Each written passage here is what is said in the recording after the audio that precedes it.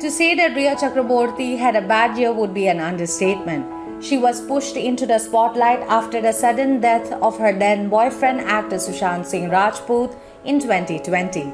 She was then judged, sidelined by her industry colleagues, put through social media trial, lost out on films due to her connection in his death case, jailed even for a few months in a drug case linked to his death.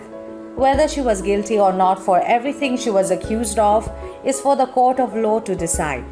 But for now, she is back and ready to take back her life, reclaim what was hers in the first place.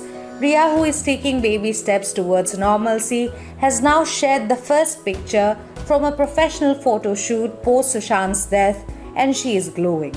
The actress was seen wearing a shimmery ethnic outfit with her hair left loose. She completed her look with minimal makeup. The actress captioned the photo in Hindi and wrote "thehrav," which means stay or pause. This was followed by hashtags stay and reality. Her fans, happy to see her back in her original element, dropped heart emojis. She also shared another great picture from the same shoot. Recently, she was also spotted enjoying with friends and acquaintances at her Chehre director Rumi Jaffrey's daughter Alfia's Mehendi function. The actress attended the function with her Chehre co-star Crystal D'Souza.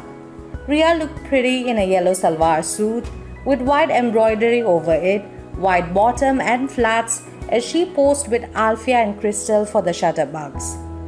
While there's no news about the developments in her professional life, if reports are to be believed, she's thinking of moving west as she's been getting offers to be a part of international projects.